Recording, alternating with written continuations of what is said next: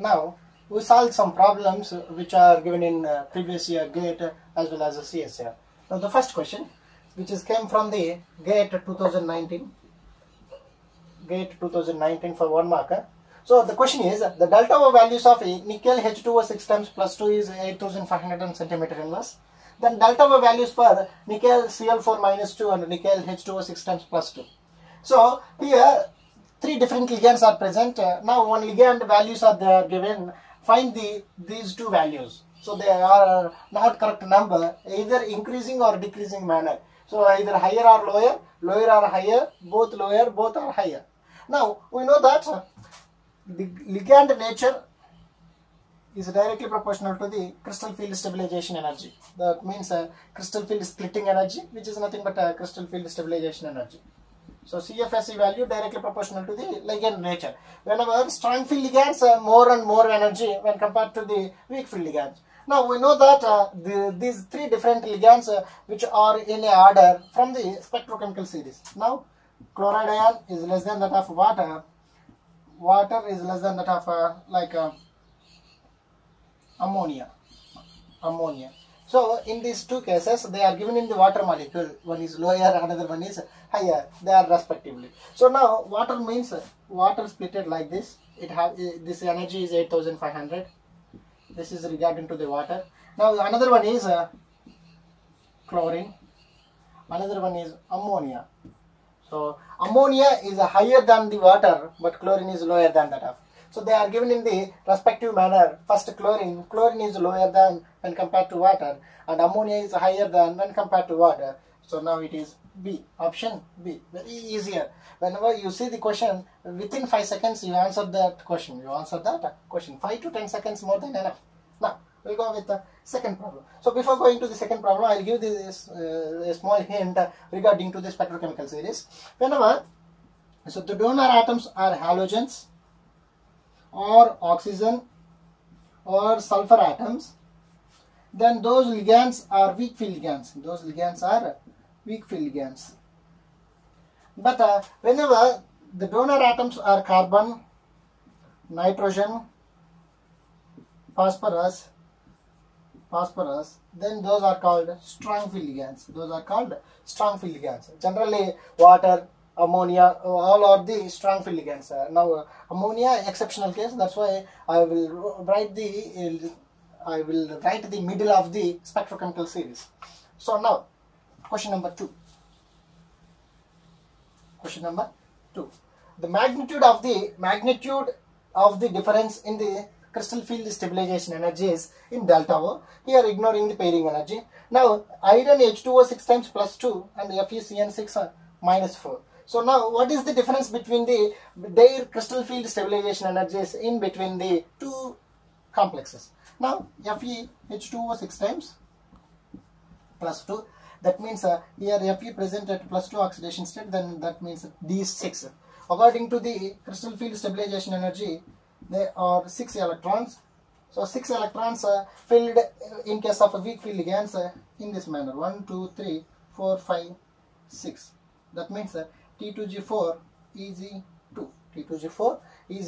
Then the CFSE value is T2G4 means 4 4s are 16, 2 6 are 12. 16 minus 12, that is nothing but minus 0.4 delta O. They are asked in delta O, that's why we are calculated in delta O. So here this is the delta O value is minus 0.4.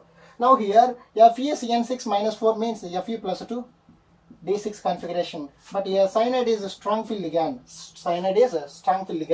That's why the pair up takes place. 1, 2, 3, 4, 5, 6. That means T2G6 is 0. The CFSE value is 6 4 jar 2.4 minus 2.4 delta O. So now they are asking about the difference between these two. Generally minus 2.4 minus of minus, like minus 0.4. That means 2.4. Generally symbols are not needed. So 2.4 minus 0.4. Those symbols are below the barycenter, above the barycenter. That's why 2.4 minus 0.4. That means 2.0. 2.0. They are given in the range 1.9 to 2.1. So this is also a gate question which came from 2016. Now we discussed about a small CSIR question. Now the third question in this session is the complex Fe phenanthroline taken twice and CS minus taken twice. It shows a spin crossover behavior. Note that point, spin crossover behavior. So crystal field stabilization energy and magnetic momentum at 250 Kelvin temperature and 150 Kelvin temperature or respectively. So they are asking about different temperature crystal field stabilization energy and magnetic momentum. Now the spin crossover point means it changes with the temperature. The magnetic momentum changes with the temperature.